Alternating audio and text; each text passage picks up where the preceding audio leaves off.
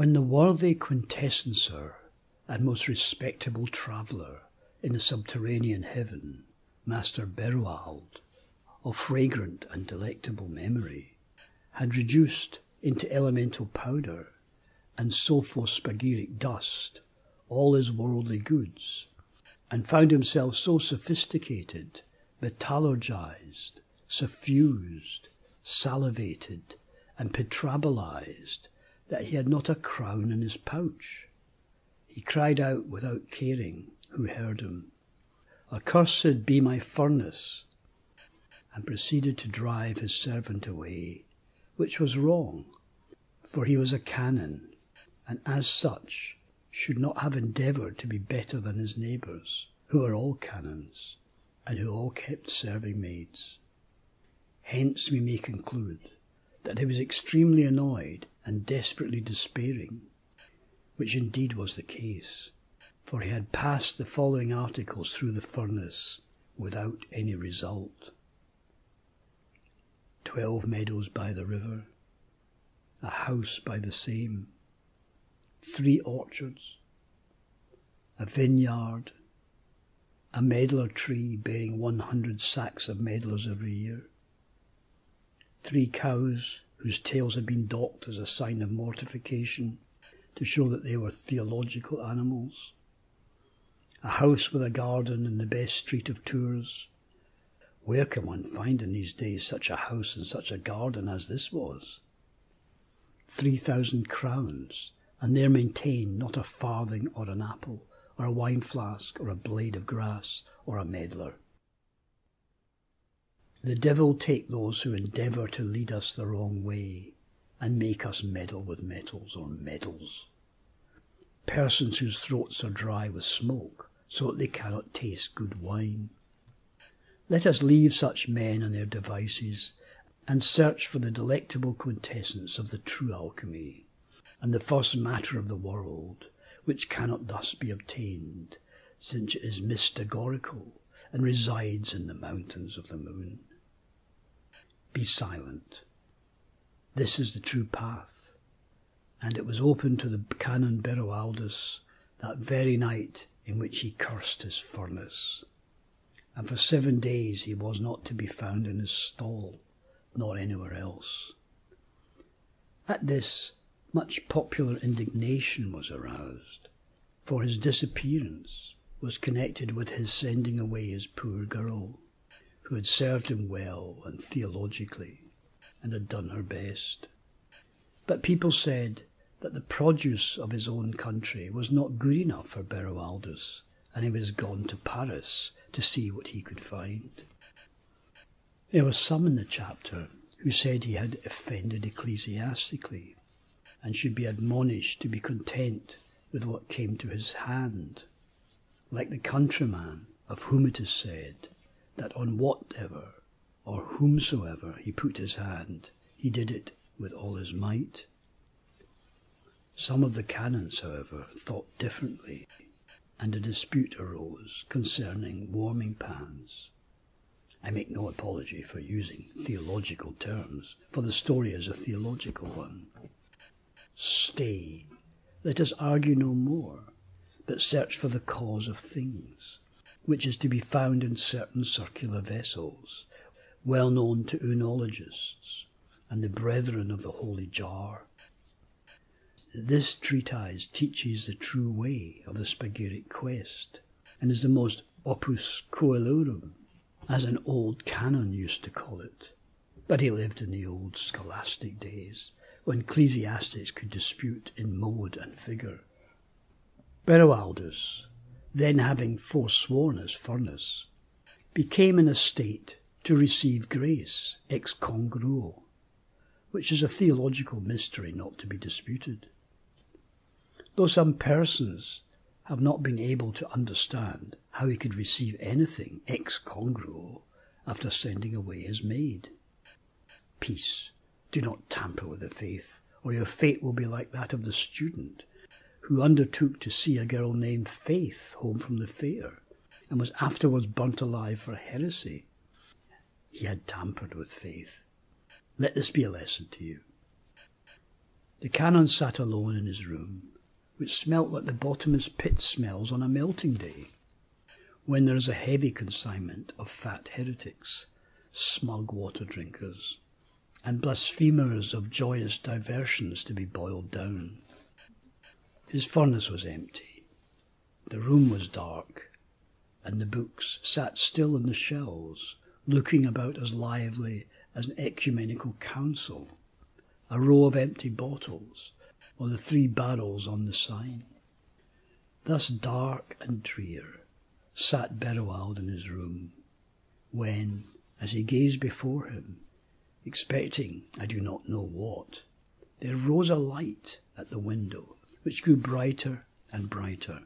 Fumes of sweet-scented vapour, smelling like the incense at the introit, gathered below and above, and all around the light so glorious. And in the midst and inmost brightness, Beroalde saw written these high and famous sentences, which are the essence, groundwork, foundation, anti-secular, interior meaning, full commentary, perspicacious gloss, hypothetical symbol, Kabbalistic import, and Gnostic Mystagorification of all tomes of true science and registers of ancient wisdom. It is certain that on the tomb of the scarab, on the gate of the abyss of the demiurgos, on the tables of the Sephirot, near to the Ayin Soph, in the lightened places of the subterranean heaven, and in the authentic formula of the first matter of this world, this magistral breviate is inscribed, for it means, hush, let us have it first, and the meaning will become apparent. On the outer circle was written, Algar, Algasna, Amratet. On the inner circle was written, Te, Dagiram, Adam. And on the inmost circle was written the 4 letters, R-T-N-T. There, you have been working at the bellows and calling on Baal. You have ridden post through wet and dry, up hill and down dale in Valentine's triumphal chariot, and have never reached the Mons Magorum Invisibilis, you who have taken our sulphur, our salt, our earth, and our mercury, you who live on Kabbalistic sauces and drink the juices of the green dragon. You know now how to philosophize to some purpose, and by philosophize I mean the obtaining of the philosophical stone, the source of which is contained in the letters of the above juicy inscription or conscription, as the penitentiarius, who was noted for beginning everything with con, would have called it. You ask why I call the above inscription or conscription juicy.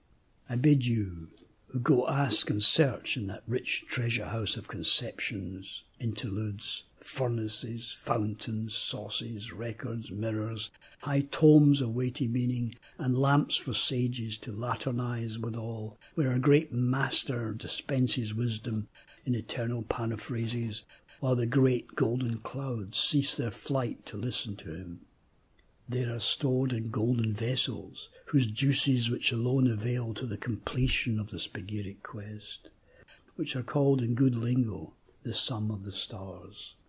Wait, let us come to our purpose. The canon got up from his chair and gazed at the appearance, like dogs gaze at the full moon. Then he saw a hand pointing to a wheel of fire at one side of the circle, and then another hand beside it. And strange to say, he saw 2 arms which appeared to pertain to the 2 hands. Good, he said to himself, now we're getting at it. They will bring you strong wine if you drink all day. When he had gazed, till the words of light were deeply printed in the hollows of his skull, all of a sudden the whole blaze vanished out of sight, and instead there was a sun shining in at the window, though it was an hour after sunset. Beroalde, the Spagyric, stared long enough at this marvel, as he thought somebody must have been saying Mass backward over him.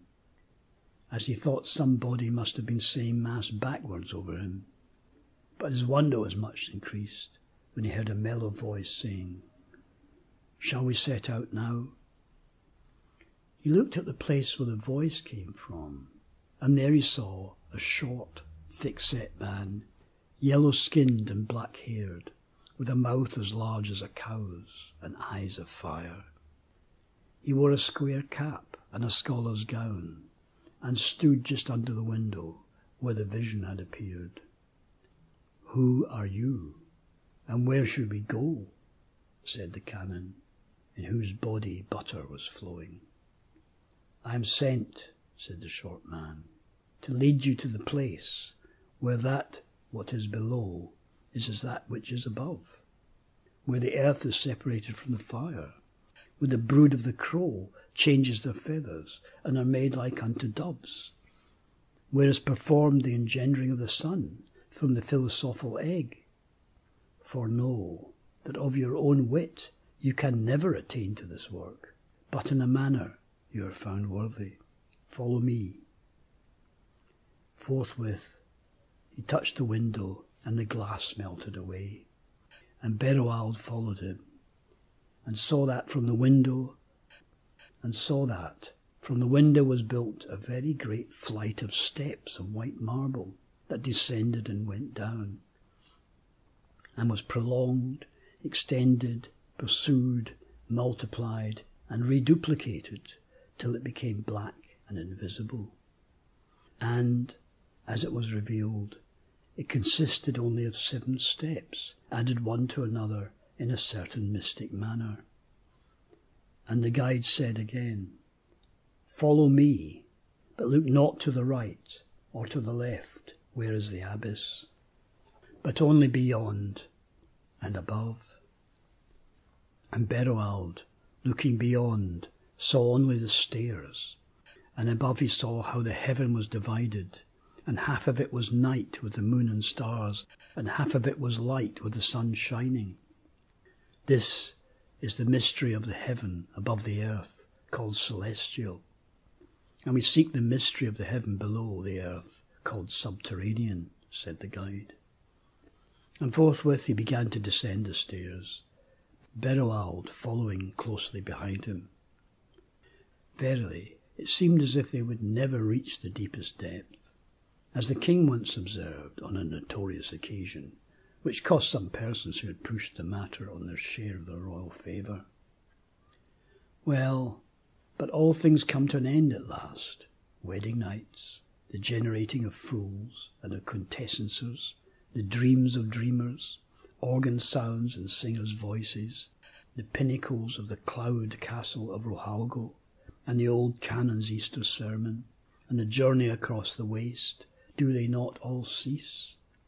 Truly they do, and in one way or another sleep. Amen.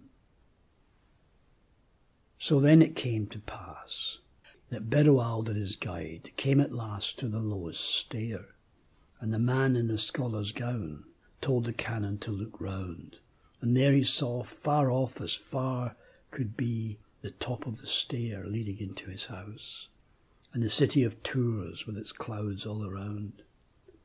This was a marvel, but the guide led him on through a narrow passage, which was quite dark, but short enough, and then he knocked at a door 5 times, and it was opened.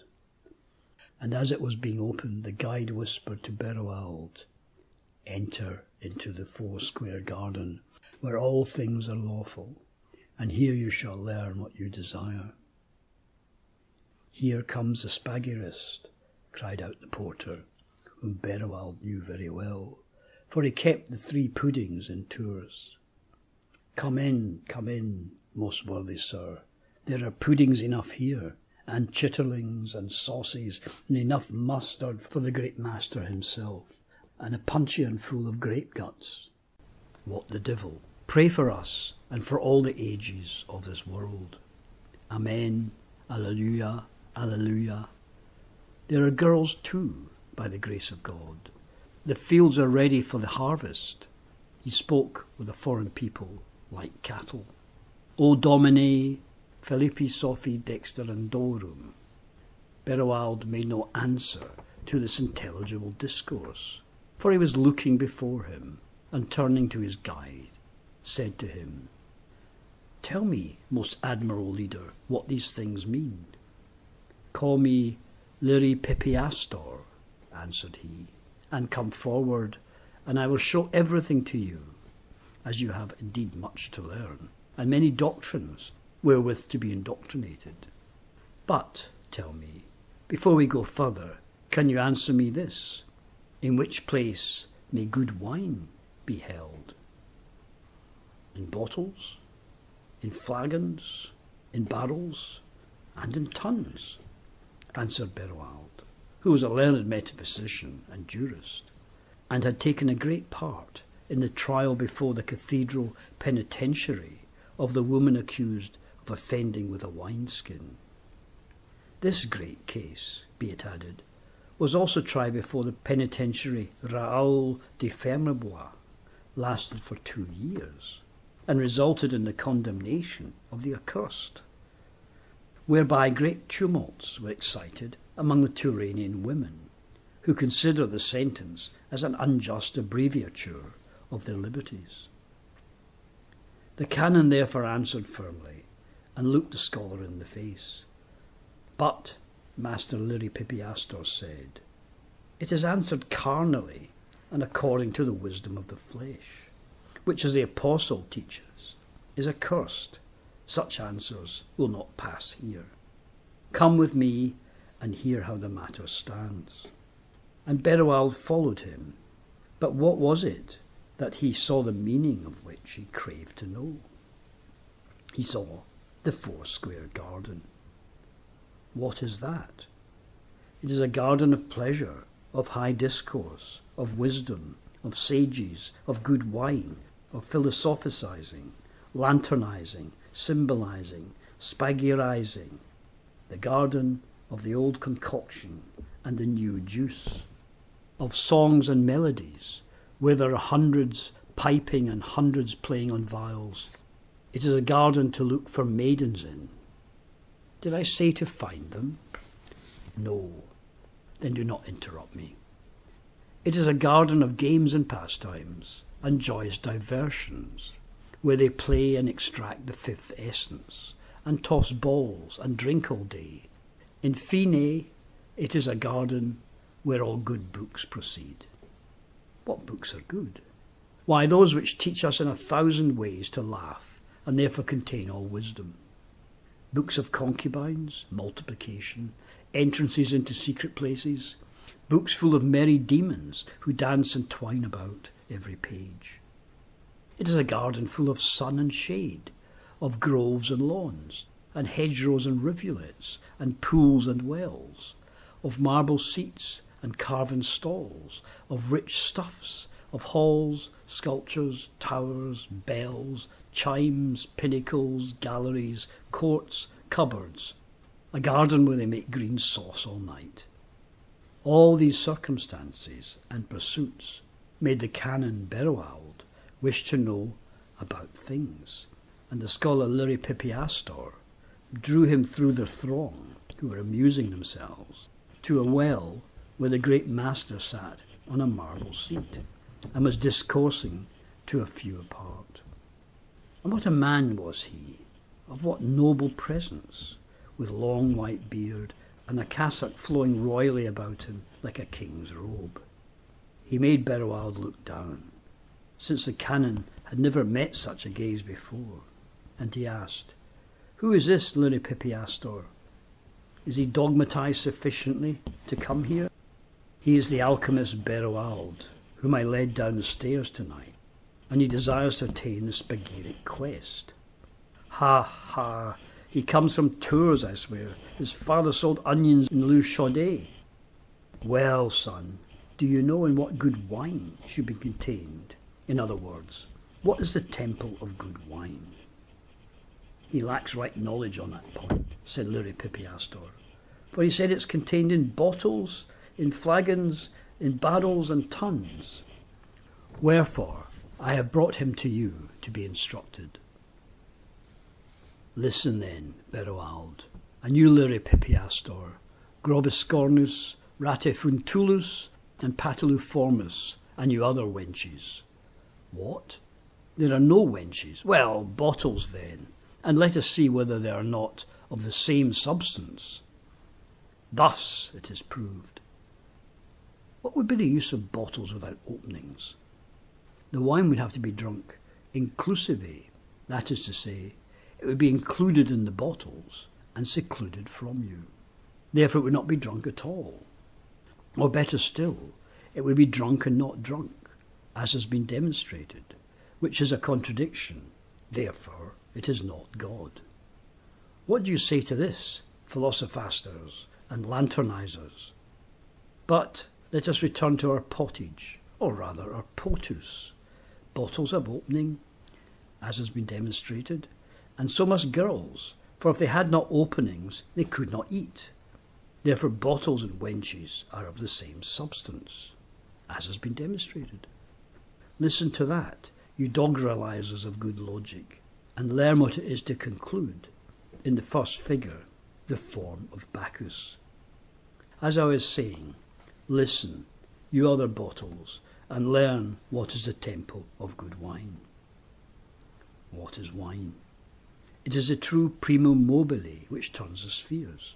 You'll see that proved in Raymond Lully and Bernard of Trevisan, and Arnold de Villanova, and Aristotle de Gluck, chapter 3. Wine, therefore, contains the universe, and makes the planets dance and engender stars. And how can anything contain that which contains all things? Listen, this is a great mystery, not to be revealed to the vulgar, but only to the true tosspots of true populations, who live vivified and permeated with right doctrine. Matter is contained in space, but the soul contains space, the clouds, the sun, and the stars, the oceans, and the heavens. Ergo, the soul contains the good wine, and by soul I mean the belly. Therefore, the sage's belly is the temple of good wine, as has been demonstrated. And the corollary of this fundamental dogma is that the soul must be purged and prepared, cleansed, sanctified, mystagorified, and enlightened by the mystagorical preparation, which is mustard. Now you have heard the reason of these things, I will now sanctify our souls. I mean drink good wine, or rather make that which is above descend to that which is below, or perform the transmutation of juice into laughter, or what you please. Master, said Liripipiastor, I heard a bottle chink from the well. Hush, it's an oracle, a globular omen, a regurgitation, an influence on the spheres. Stoop down, Rotifruntulus, and listen to the voice from the well of science. The young man, Rotifruntulus, who looked to Beroalde, an angel of beauty, stooped down and put his ear to the bubbling well, and listened. But not a sound did Beroalde hear, except the noise of the water. But the listener presently got up and said, The holy and omniscient oracle has been delivered in my ear of the word algarum, and from inspection of the well, I foresee that a transmutation is at hand.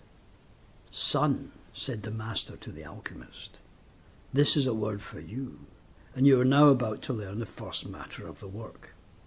Give me some more wine, for I'm dry. Aha, that smacks, note well. I know that the interpretation of the mystical and regenerating symbol, an allegorized paraphrase, algarum, a word well known to the magicians, who make children with it, and again ask how it is done, is as follows.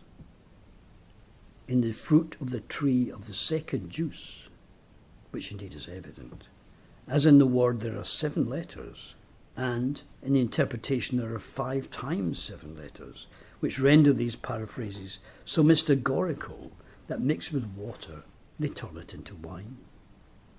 Let him listen to me, if any sophister or spagyric desire to know how to turn water into wine, by the addition of paraphrases, since the method is contained in these discourses. But I have spoken enough. Go, son, and seek for that which is in the fruit of the tree of the second juice. Who will show me how this is to be performed? Said the canon. Go, get into the midst of the garden and ask for the tree, and it will be shown to you, and everything else. Peace be with you, amen. Come, drink together. At this, Beroalde was compelled to depart, and, as is related, he turned now to the right and now to the left, and became entangled in a labyrinth, for he was now without a guide, which would have put Daedalus to shame. It turned and returned 1,000 times upon itself, and was so dark and vast a place that the canon grew near to despair. But at last he came to a place where lamps were set, each lamp hanging by a golden chain, as it seemed, from empty space, and the light they gave him showed what was painted on the wall.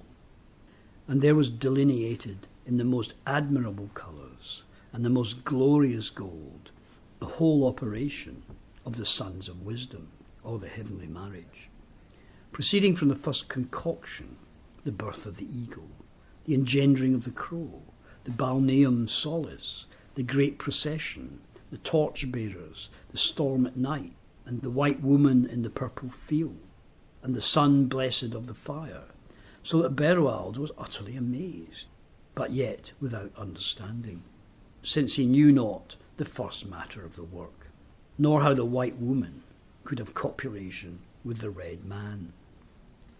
So he wandered around and around in this labyrinth, passing from light to dark, and from dark to light, seeing now and again pictures, at the lasciviousness of which he was astonished, for he did not understand the spirit, but only the letter.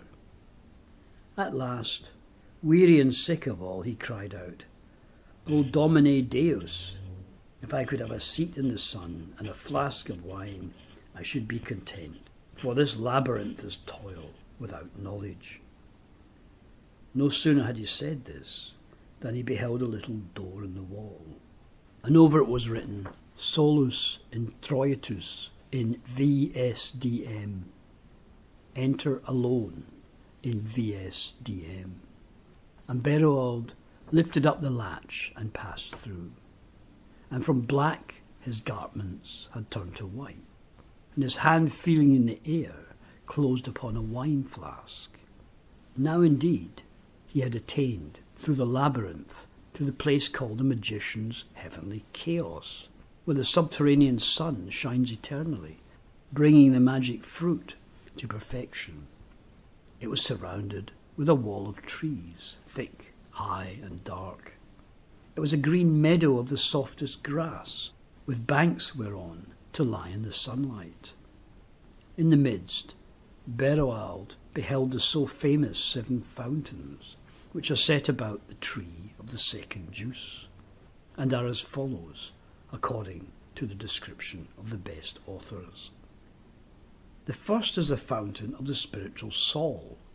It's a golden bowl, having carven on it the 1,000 names, the process, the multiplication, the colour, the immensity, the depth, the sound, the voice, in short, what is whispered at the door. You understand what I mean. Silence. This bowl is immeasurable. No one can say how broad it is. It is in fact a golden sea, welling up with an eternal spring. In the depths of its water are all things reflected. The water is magical, a fluid in which to bathe most of the volumes that have been written.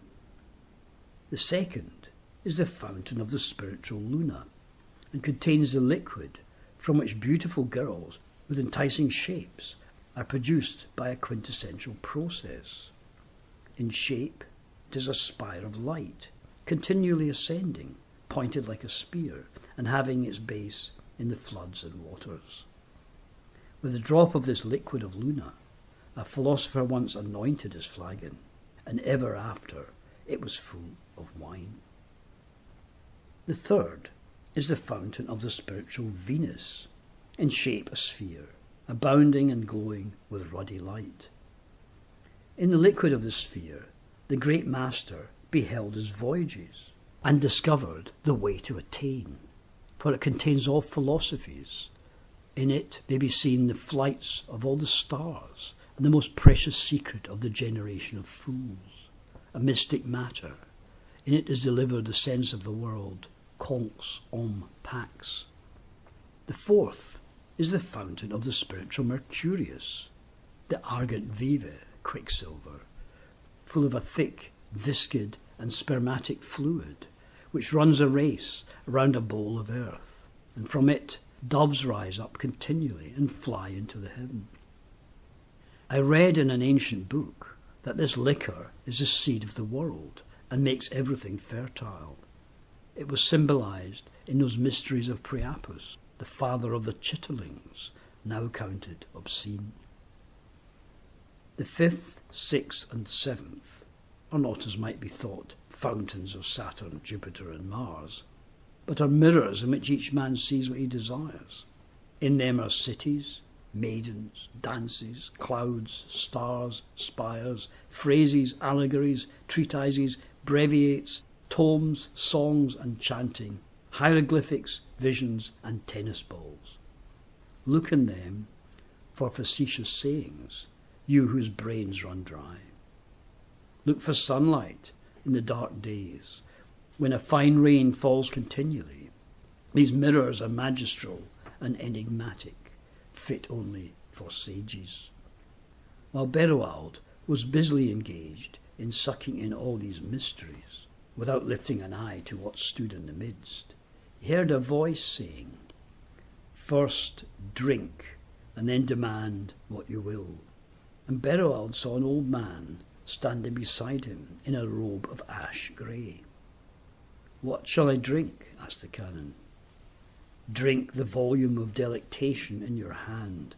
It is the true wine, the comfortable potation, the orthodox commentary. It is full of reasons of everything. It warms the skull and fills the dark places with the sun." So Beroalde drank and became full of boldness and said with great courage, "I come here in search of algarum, otherwise what is contained in the fruit of the tree of the second juice." Where do you come from? The world. What is the world? Listen, for I am drunk and full of reasons. Once there was a true world, a holy spiritual city. But long ago, before the secrets of hot sauces were discovered, the arch concoctor of bad productions dreamt an ill dream, which we now call the world. Well answered, how came you? By the 7 stairs and through the 4-square garden, to the presence of the master and to the oracular well. Hence I came through the labyrinth, fortified with the word of algarum, a paraphrase which turns water into wine. Then behold, son of regeneration, the tree of the second juice, and the fruit thereof. And Beroalde lifted up his face, and beheld in the midst of the fountains the mightiest tree he had ever seen, so lofty that the clouds swam across its top, and in breadth a day's journey, covered with dark green leaves, from which is prepared the green sauce of philosophers, and with the golden fruit, some like an apple, which the world desires in vain. And amidst the branches were cities and castles and golden spires, inhabited by the homunculi, and Beroalde was bidden to climb this tree if he would gain the fruit. He therefore took of the spiritual Mercurius and the spiritual Sol from the fountains, and anointing himself was carried on high into the tree, where he underwent the 7 transmutations. He became a volume, a cloud, a star, a pinnacle, a fawn, a song, a dream. He ate the fruit and drank the mixed draught, and was wedded to the queen Soteris in the mystical marriage. And when he returned to the ground, he carried with him a book containing 1 leaf, and in it written, "In the 6th hour of the night, search nothing but thyself, and thou shalt find the first matter of the stone, and in no other place in the whole wide world shalt thou find it."